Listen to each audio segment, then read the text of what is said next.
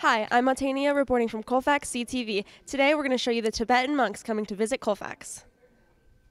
First, we interviewed one of the monks to get their take and experiences with traveling to new places and spreading their ideas. The 5 months we have been traveling from last maybe 10 months, so like each and every day is like a new day for us, because in our monastery your every day is like almost same. You wake up early in the morning, going for morning prayers, going for your classes, your friend, your food is on the time, everything is on the time. So here everything is like totally different.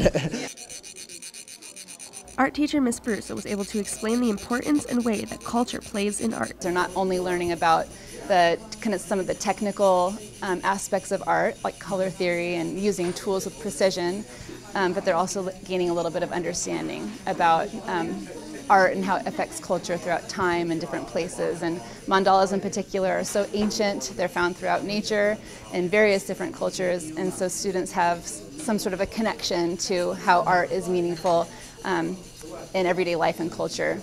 Having the monks here definitely puts a new perspective with the students. I think it's taught me a lot about other cultures because I've never seen anything like this before. Like, I want to learn more about this because it's really cool and their culture is so much different than anything I've ever seen. The spread of new culture is enlightening. I'm Matania Miro from Colfax CTV, signing off.